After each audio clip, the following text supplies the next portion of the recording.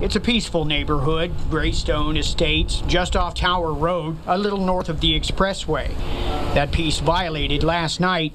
Take a look at this surveillance video. Around 11:15 p.m., this white SUV pulls up in front of a home.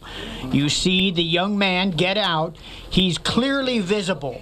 He checks the first truck.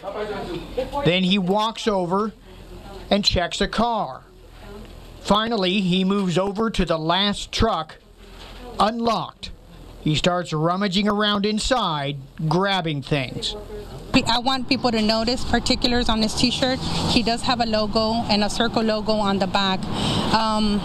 We do have some businesses that have that particular logo. Whoever the thief is, this is the most important thing he stole. It's a Glock 30 handgun, like this one. It fires .45 caliber rounds. It was loaded.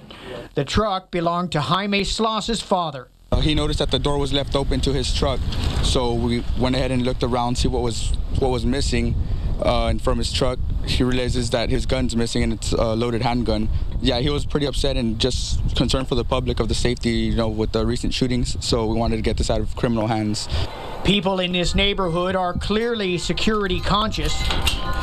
Many have bars on their doors and windows. Police say this is an isolated crime. They have no other recent reports of thefts or break-ins in this neighborhood.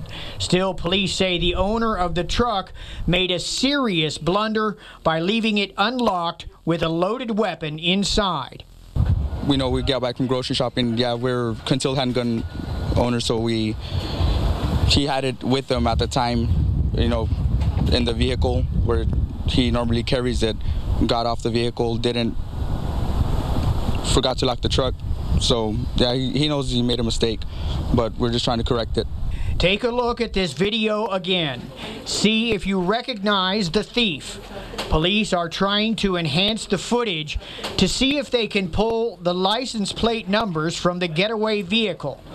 The owners of the gun are offering a $300 reward for information that leads to its return. They want to get it off the streets before someone can use it in the worst possible way. Police say they may have a